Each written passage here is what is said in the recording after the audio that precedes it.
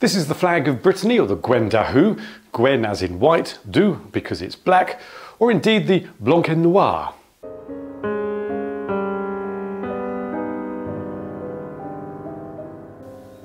You get the idea. Don't be caught out in thinking that the Brittany flag is traditional. It's not. The flag was created by Morvan Marchal, a poet, author for a nationalist magazine, and a member of an art movement, who designed this flag in 1923. Morvan wanted to give Brittany its own modern symbol, and so he took inspiration from, among others, the American flag. The stars were replaced by the ermines, one of the traditional symbols of the Duchy of Brittany, and the 9 stripes symbolise the ancient Breton dioceses.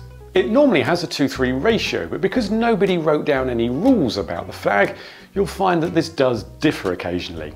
At first, not everyone liked the flag. Traditionalists thought it was too modern, and some Brittany nationalists also criticised it.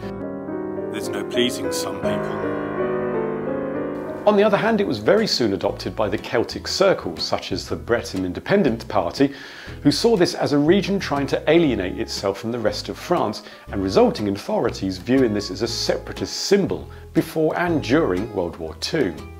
It's interesting to point out, If you're into that sort of thing, of course, that during its lifetime there have been variations of the theme. As well as the vertical version and a somewhat modernised style, I refer to my comments about the lack of rules earlier. Also, the number of ermine spots differ, their layout and even design, and this is also reflected in the so-called Celtic national flag, but that flag is the subject of another episode.